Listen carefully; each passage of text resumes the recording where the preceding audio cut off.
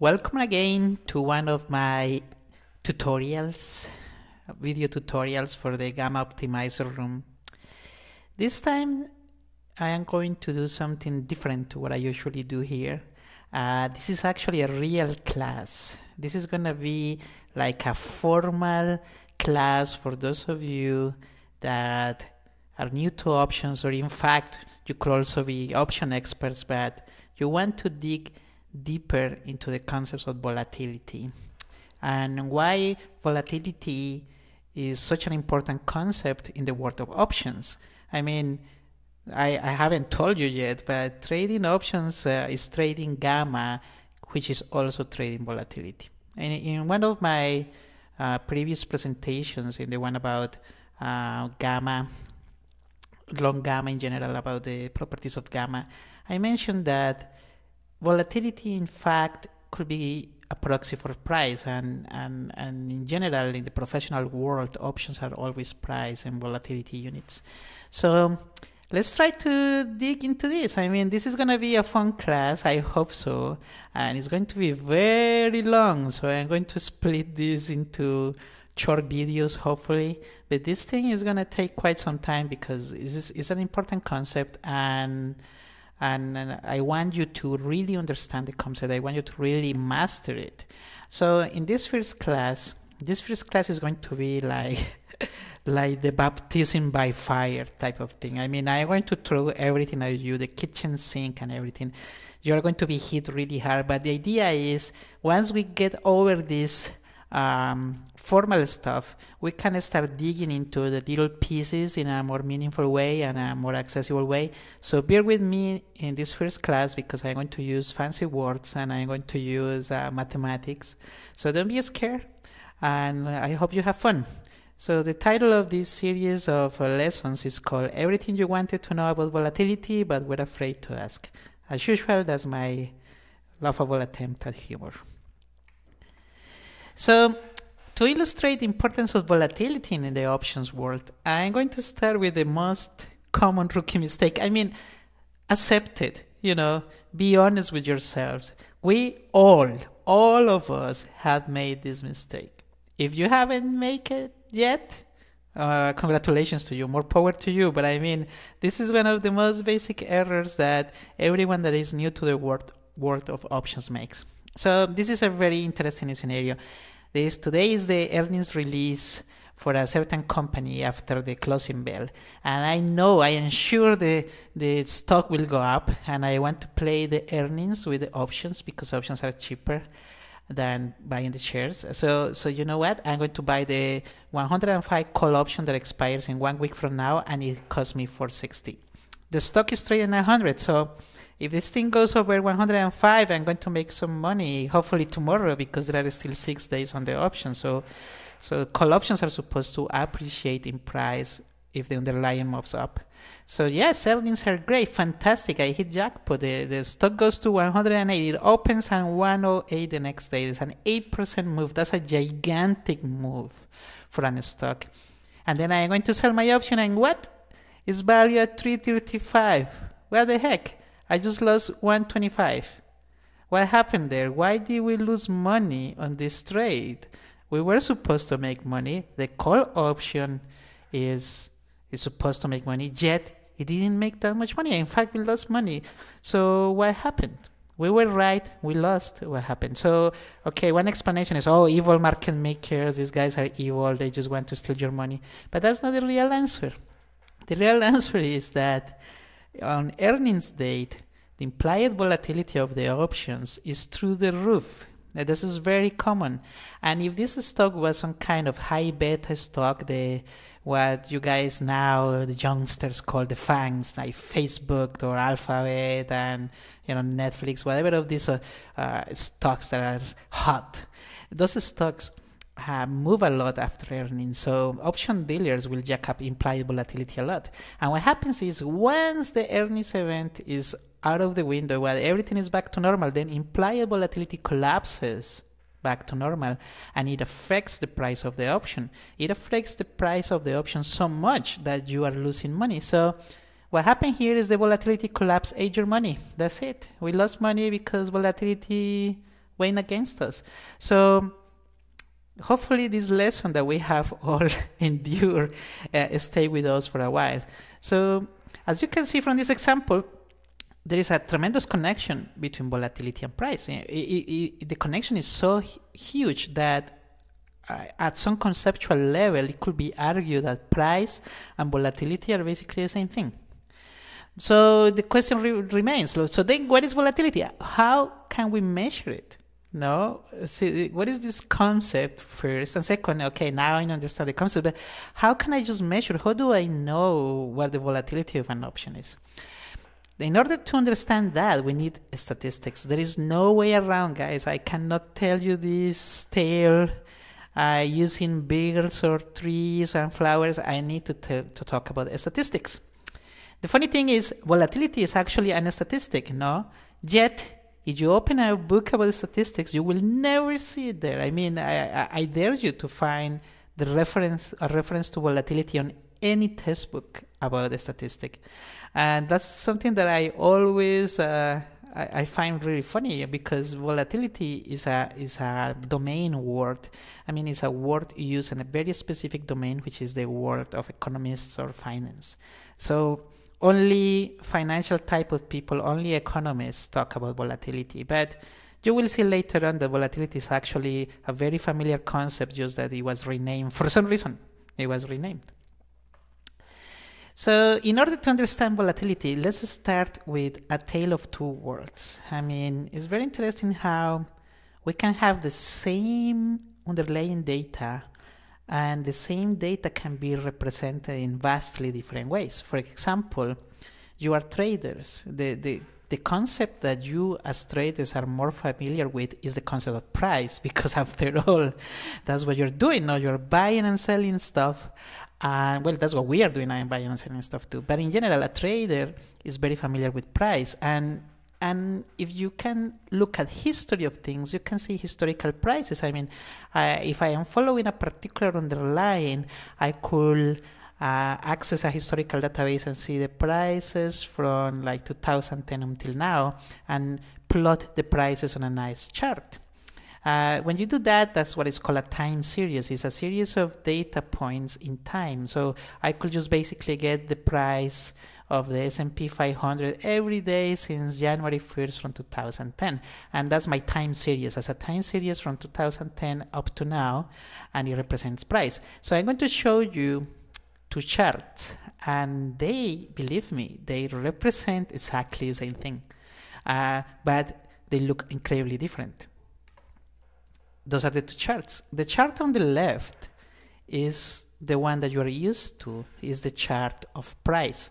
So, and you recognize, now that's the S&P 500. I mean, this is an incredibly bull market. I mean, Avi will be happy to tell you that this is a bull market. As you can see, you know, this is basically a line with a very positive slope that is coming up. So it started kind of low 1000s, and now we are almost mid 2000s. It's incredible. I mean, the power of this bull market. So the chart on the left is a very familiar chart. I didn't put a title to challenge you, but I'm giving you away. This is the S&P 500. And the chart on the right is exactly the same thing. I mean, I put it in red just to kind of like trick you, but in fact, it's the same thing. It's the same chart. It's just it has been transformed. And you can notice a couple things between the two charts. On the chart on the left, which is price seems to keep always going and going and going up. However, the chart on the right, which is the price represented as a return, the return seems to be oscillating all the time. I mean, you can see it as a kind of signal that kind of stays on a level. You can see here there's some kind of stays in a level, and it kind of oscillates back and forth around the same level. And sometimes you have some peaks, you know, and for those of you that really observant, those kind of peaks coincide, in particular to the downside, coincide with like terrible moments on the market, no, in 2011, or for instance last year when we got that tremendous fall. And the same thing with the spikes up. You can see those were days where the market moved up a lot. But in general, notice how when price is represented in this way, it becomes kind of more useful.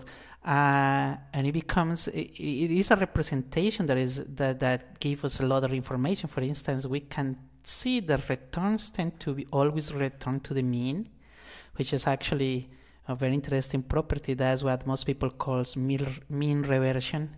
So you notice the return, it doesn't matter if it goes really far away, it kind of comes back. Far away, it comes back. It tries to stay around the mean. However, price doesn't do that. I mean, price is like, what? To the moon. No, it's just like a rocket taking off.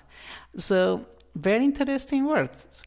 No, so I'm just kind of summarizing in this slide what I just said. It's exactly the same. The one on the left is easy to recognize, and they are displaying the same information for the S&P 500 since January 2010. So the question becomes now, okay, the chart on the right, which is very interesting, nice, oscillating is a chart of returns, but more exactly is a chart of log returns. Okay, so what is a log return? No, so to understand a log return, we need to understand a normal return. So normal return, what is a return? In finance, price is nice, but people in finance and in econometry and statistical economy in general, they don't like price. They prefer something called returns. Returns is kind of like the centerpiece of all of the analysis that you do. In the most basic form, a return is just defined, it's like when you compute the return of your investment. There's a final price minus an initial price divided by initial price, and if you want to express it as a percentage, you kind of multiply the thing by 100, no? And I hope that this equation is very familiar to all of you guys. When you say, oh, I make 40% on this trade, that's what it means. No, it was a 40% computed like this. In finance, the finance people, they prefer to use log returns. And there are many reasons why log returns are used. I will go over them once we go to that particular section of the class. But right now, let's just define what a log return is.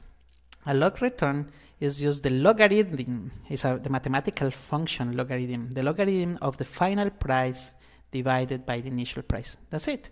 So it is kind of easier to compute. And if you wanted to express it, I didn't put it here on the slide, I forgot, sorry about that. If you want to express this, as a percentage, just multiplied by 100. So the log return is done like that. If you have a calculator of Excel, you can just do some tests that the log return and the return will give you basically the same answer for small values. Now, for things that are up to like 20 to like 50%, I will say, they will be very similar. The return and the log return will be very similar. They just start to differ if the moves are very big or if the moves are really negative, because log returns tend to be smaller to the downside, and that's deliberate. That's the reason we use log returns, because if price falls, we don't want the log returns to be too big. So that's why we use logs as opposed to the normal returns. So the plot is log returns. Here I come back to the plots, and as I was telling you, log returns have more useful statistics. If I compute the mean of both time series, the mean is just the statistical mean. What is the mean? It's just the average. I take all of the values, I add them, and divide by the number of values. So if I do that with the price time series, like the normal price time series, you notice that the mean price of the stock market since 2010 until now is 1,669.96. And that's it. It is useless. How is that useful to us to know that the mean price since 2010 is 1,669? It's useless. It has no use whatsoever. Why? Because as you can see in the chart, price is not mean reverting, contrary to popular belief. I don't know why. I mean, I have read this written so many times in so many places that price is mean reverting. Like, when? We were at 666 in 2009, and we are at 2,350 now. When is the next time we are going to hit 669? I mean, if your time frame is infinite, if you say, oh, in 100 years we are going to be at 669, okay, but but it's not quite mean reverting. It's not really mean reverting. In fact, it's the opposite of mean reverting. Price in the stock market is what we call non-stationary. It just goes in its own, like it doesn't remain bounded to a region. It just kind of goes. So that's why using statistics in price is completely useless. You don't want to use statistics on price because there is nothing useful you can infer. This is a shock to most people that when you hear this, because most of the trading software does that. When you hear about the Bollinger Bands and all of these other statistical things, they apply to price. So it's not that I'm telling you that it's useless, but I mean in general it is. It is very useless. The trick with these statistical indicators that are favored by many of you is that they kind of work in a very small time scales. So you look here, there is this period of time where the market seems to be oscillating around a point.